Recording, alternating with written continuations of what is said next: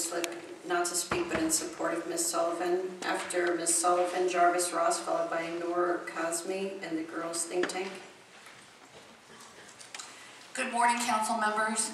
My name is Martha Sullivan. I am a resident of San Diego and council member Leitner's district. I'm also a small business owner in that district.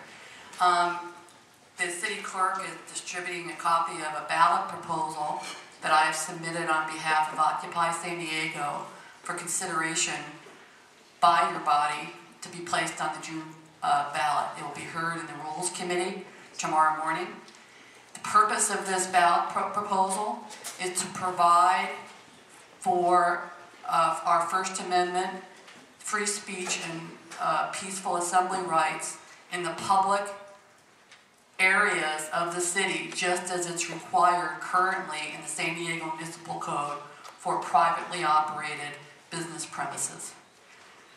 I understand that with our strong mayor form of government, the council is limited, very limited, into whatever direction it can give the San Diego Police Department.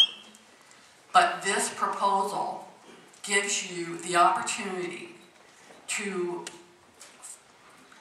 stop the intimidation, suppression, and harassment of San Diegans exercising their First Amendment rights to free speech and peaceful assembly.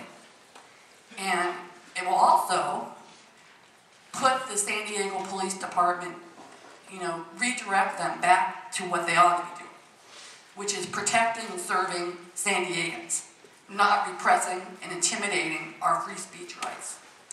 So I hope you will take this under serious consideration, because this is something that you can do as a city council.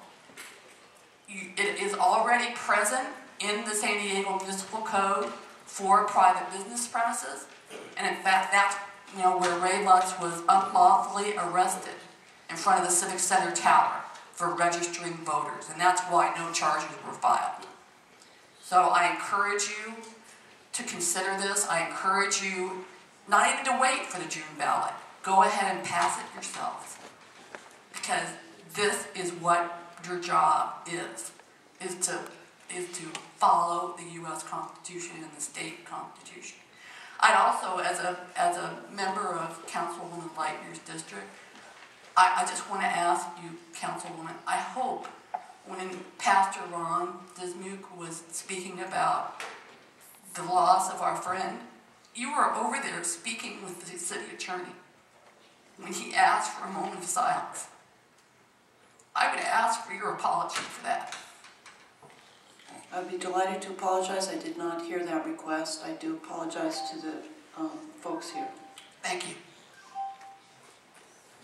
Jarvis Ross, followed by